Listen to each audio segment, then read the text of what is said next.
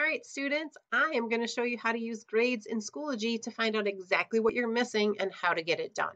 Remember, materials is where your work is posted, but a lot of times it's a lot of work scrolling through all the folders, trying to figure out what you need to do. Okay, updates for teachers like me, I post an update every single day with directions. But here's where we're going to focus, looking at grades. Okay, every time you see this little paper, that means you made a submission. Bravo. Every time you see this orange hexagon and the word missing, that means you did not do that assignment, okay?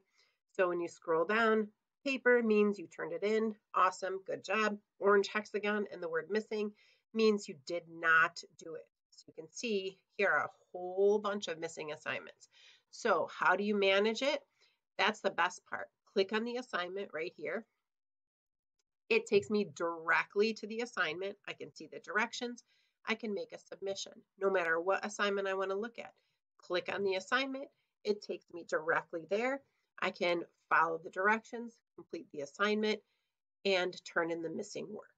Okay, so anything that has an orange hexagon. One thing I do want you to pay attention to, you see there are two things that are crossed out.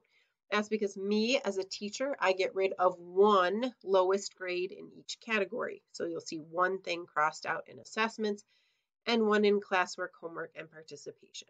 All right, so look for orange hexagons, get those finished. Okay, so here's a view from another course, same idea.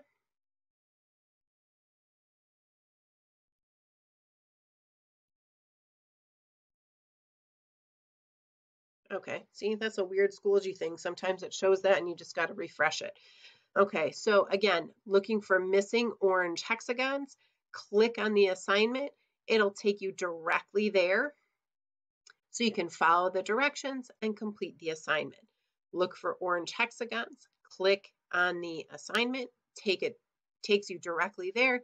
You can follow the directions and complete the assignment. And again, there will be one thing crossed out in each category because I dropped the lowest grade, so you'll see one here and one up here, okay? But in order to bring up your grade, you're gonna need to look for orange hexagons with the word missing and get those assignments in. Click on the assignment, right from grades, click on the assignment, follow the directions, get it turned in, okay? And that is how you manage your grades in Schoology. So let's bring up those grades.